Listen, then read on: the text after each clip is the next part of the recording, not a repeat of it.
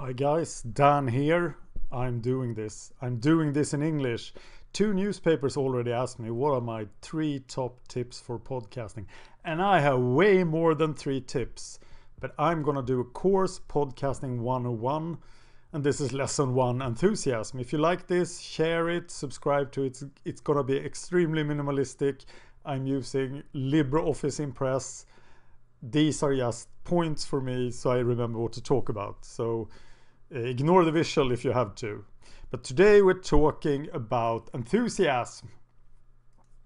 Your enthusiasm is your number 1 resource. Without your enthusiasm, you can't make a podcast.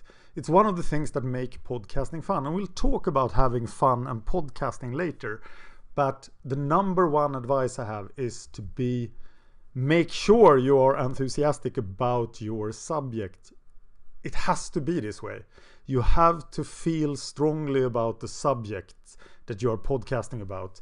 And true interest cannot be faked. Maybe you notice that some subject is not covered by a podcast, but you can't be the one to cover that subject unless you're enthusiastic. In theory, you could probably be like skilled at podcasting and then find someone who's truly enthusiastic. But in the end, that person will bore you. And boredom kills podcasts. So you have to do everything not to be bored by your podcast. So some tips, there are probably more tips. You probably have tips. Share them in the comments. But some tips to build enthusiasm for a new podcaster is to do it with a co-host. It's just like going to the gym. If you do it together with somebody, you can motivate each other. You have someone there when stuff turns bad, when nobody listens. You have someone to talk about. You have someone who is on your team. So it's a lot easier to podcast with someone else. I don't recommend anyone really to start a podcast all by themselves. It's much harder to do. And a way to get around this, if you can't find a co-host, is to podcast to a small community that you're already part of. Say that you are in some sort of society for something, and then you podcast that subject to them first, and then to the general public. That will also help you get guests, and we'll talk about guests in a much later episode, because they are not the most important things in a podcast, while your enthusiasm is the number 1 thing. So you have to do all you can to protect your enthusiasm. And the first thing I do is that I do not do boring things. I didn't sit here and make a fanciful PowerPoint presentation for you, because that bores me. That would kill my enthusiasm, and then you would never have this Podcasting 101 series. And there are so many projects that never get launched because they are boring. They have boring components.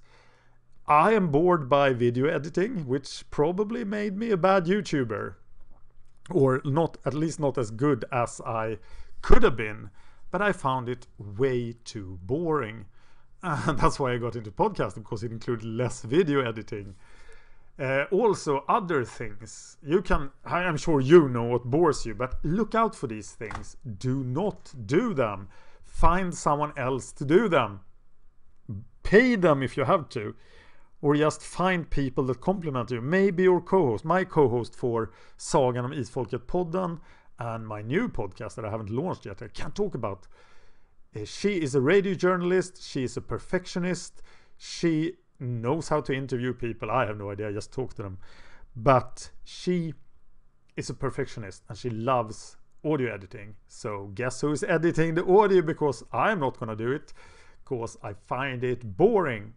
Fan interaction is a great way to protect your enthusiasm. Do stuff for your fans. Do stuff for your patrons. Do stuff that is fun for you. Listen to the good fans you have. Pay attention to your die-hard fans. Make the thing they want, and they will give you enthusiasm back. Because I made a whole video about how you cannot waste your time and energy on haters and trolls. You are not only hurting yourself when you do that. When you're feeding trolls, you're hurting yourself, but you're also being unfaithful to the people who actually like your content. So care about them instead. Then we come to the controversial subject, money, which is now unthinkable to get money for podcasting in Sweden right now, because Sweden is a couple of years behind the US, and Patreon, for example, is a big thing in the US and not as much used here. But if you have sponsors, if you have companies paying you, if you actually earn money for your podcast, money cannot make a podcast. It's just like salary. Salary cannot make you happy, but it can prevent problems.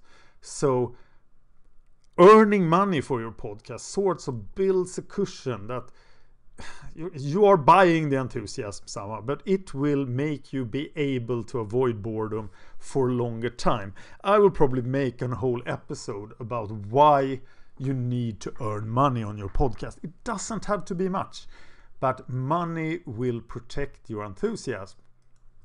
So think about what makes you enthusiastic. Take a good look at yourself and think about the things you care about. Maybe you care a lot about meeting other people. Maybe you care about going to bars. Hell, podcast in a bar. Make sure these things that make you enthusiastic, the things you care about deep within, that they are part of this podcasting project. I think this is why you see, I'm sure it's gonna come that companies will do podcasts. But why you see so few companies going into podcasting is because they are kind of bored from the start. So I'm not below. I could do a podcast for a company, but I would have to be really enthusiastic about it, and money will not be enough. So yeah, that's something else. But you can probably think about things that make you enthusiastic and put them in your podcast.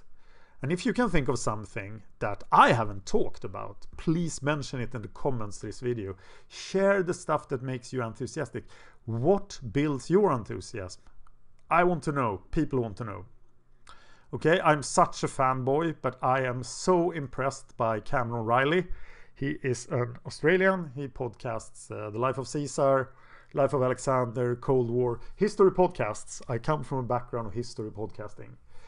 And he knows this. He can protect his enthusiasm. So he does unthinkable things in his podcast. Things that I can't recommend to anyone. Like playing 80s music. Suddenly there's just 80s music in the podcast. He's like, yeah, I can't imitate him, but this reminds me of this 80s song. And suddenly in the middle of a long talk about Julius Caesar and some siege, there is an 80s song. And Cam and his co-host Ray, they go off on this. You can really sense how enthusiastic they become. And it works for them. So find the ways that work for you. Also, Cameron podcasts a lot with a guy he likes and almost seems to love. So that's a good idea. Co-host. Also, Cameron does something else that I don't recommend. He thrives on hate. If you hate him, and he's quite controversial, he uses very foul language, and when you hate him, he gets off on it. That builds his enthusiasm. He will berate his haters on the podcast.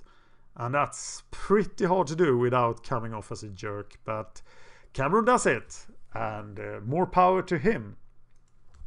If you want to talk to me about podcasting, I am, if I have the time, I am very interested to share my tips. I'll do them here. But if you have any specific question, you can just ask me. Because I want to see more podcasts. I want to help people get going. So I'm on Facebook.